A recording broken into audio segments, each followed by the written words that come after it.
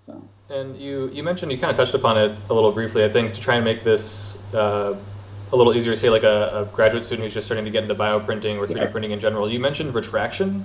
Can yeah, you talk about that? Because that is yes, immensely important, and what systems can and cannot do that very well, and why?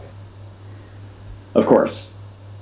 When you are extruding a viscous fluid or a paste or just a bioink out of a small needle, most needles are small, um, it's tough.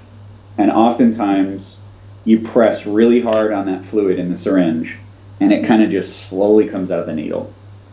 And I'd say about 90% of the examples of bioprinting I've seen where they were doing this, there were bubbles in the syringe. And what happens is if you press on the ink with the bubbles in it, the bubbles compress and they store energy like a spring. And the ink just kind of like slowly comes out of the nozzle. When you remove pressure from the back of the syringe, if it's an air pressure driven extruder, the bubbles can keep that pressure stored like a spring, right? And they can continue to make ink ooze. And so pneumatic extruders that just vent their pressure to atmosphere and stop extrusion oftentimes kind of ooze or they leak, as especially if they're moving from one area where they're extruding to another. They might leave like a little dribble or drool or something between the spots. A mechanical extruder is capable of pulling the piston backwards. And I know it's possible with pneumatic extruders to put a vacuum, but very few do it. Right. I actually haven't seen, I think, more than one of all the bioprinters that's capable of doing it, and it's hard to tune. Yeah. Back to mechanical design. Mechanical design is capable of pulling the plunger back, which can pull on the ink, and if it has bubbles, the bubbles, and basically exert a negative or a decreased pressure on this material. That can stop extrusion. And when you're doing small details in a print, going back and forth, printing little bits at a time, little islands, Yep. you don't want to leak a lot between those islands. And you also don't want to leak on the islands because it'll screw the actual printing path there up. And so you want to be able to stop extrusion, and that's why you need retraction. And retraction really works well on mechanical extruders. Not all mechanical extruders. You have to design these mechanical extruders well. Like a syringe pump is actually a very poor, when I say syringe pump, I mean like an infusion style syringe pump where, you know, it's sitting on the table. Yeah, it's for like CT injection. Sitting on top of it. Yeah. What? It's like for a CT contrast injection or something like that, where it's just Exactly. direct, Like medical. pushes down on a plunger and that's it.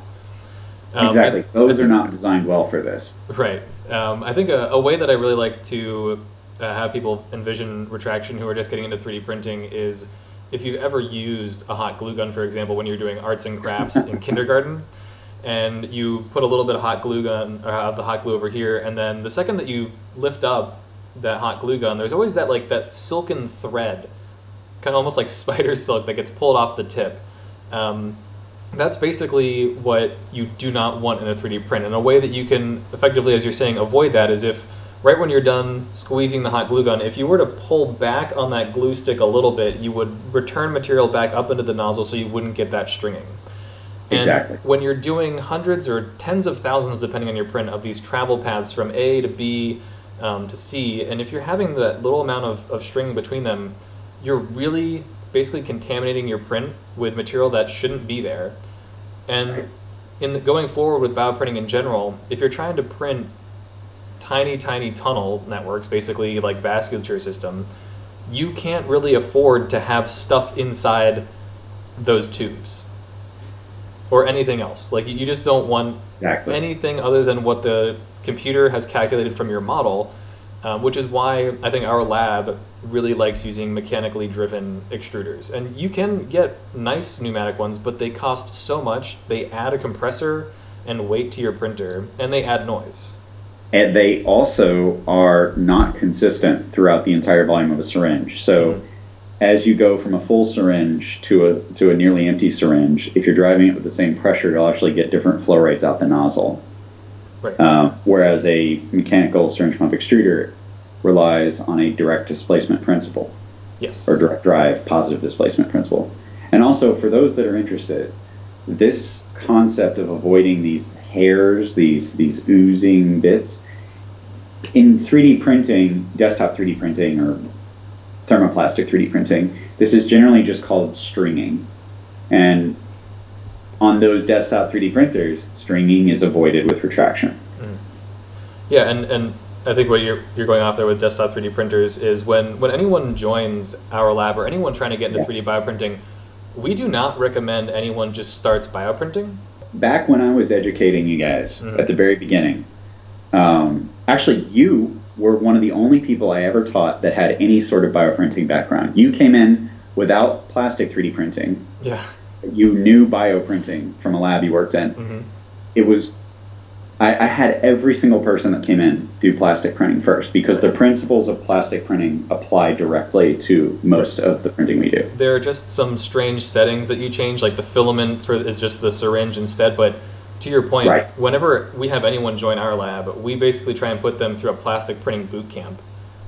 And anyone trying to get into bioprinting, that is a really nice way to learn a lot of really fundamental skills that will translate almost perfectly to bioprinting. Number one would be CAD experience of learning how to make parts, because even if you don't get into bioprinting, learning how to 3D print plastic parts for your research, it's beyond mandatory in my head, where I really can't think of anyone in our lab who has a physical lab space who should not have a 3D printer. If you're a mathematics professor and you're just writing on a whiteboard all day, by all means.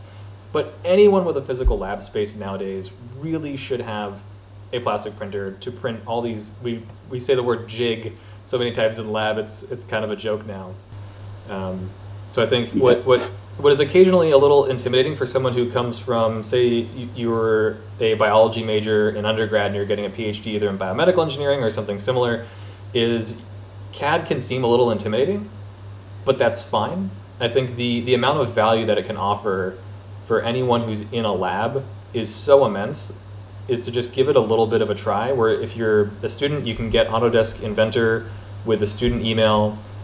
It's a fantastic piece of software. I can't really recommend it enough. It's very crucial. And there are plenty of other packages out there like SolidWorks that people like you to use. I've used that. I know you have.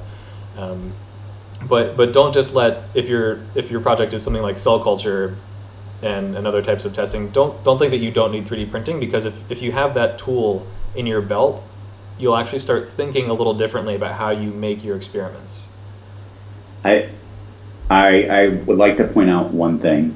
When you're learning stuff in a lab and your goal is to become good at bioprinting, let's say your professor has a 3D printer.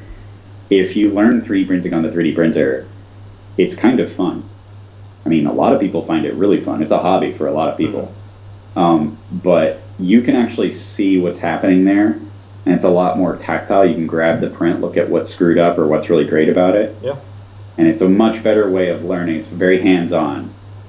And I think it's far faster to learn through that than it is to learn on a bioprinter. Yeah.